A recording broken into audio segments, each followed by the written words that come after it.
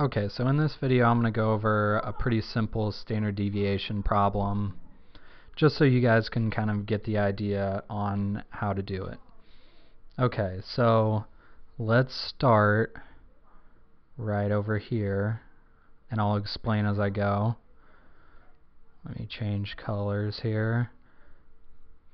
Okay, so what we're doing is we're taking the data value 1 minus the average, which is 3, and we are squaring that. So that would be -2 squared. And that value turns out to be 4. And we repeat this process.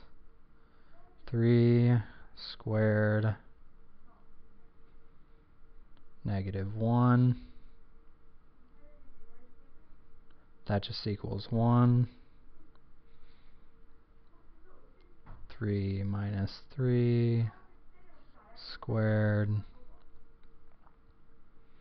0 squared.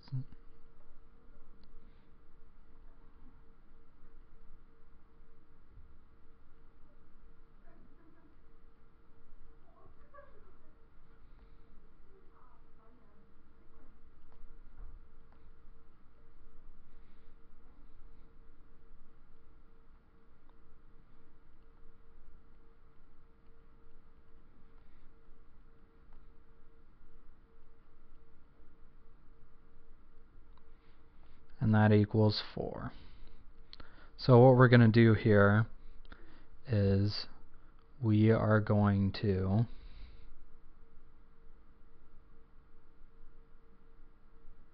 take these values and we are going to add them.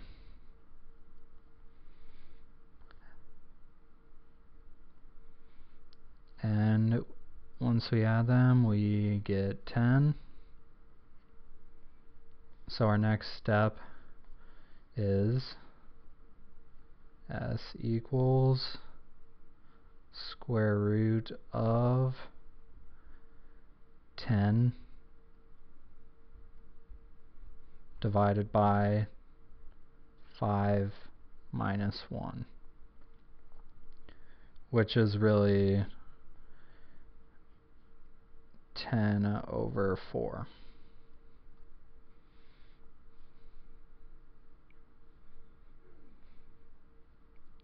So after you calculate that out, you should get the square root of 2.5, which is equal to 1.58, equal to the standard deviation. Okay, so that's pretty simple. Hopefully that clears it up for you. Thanks a lot.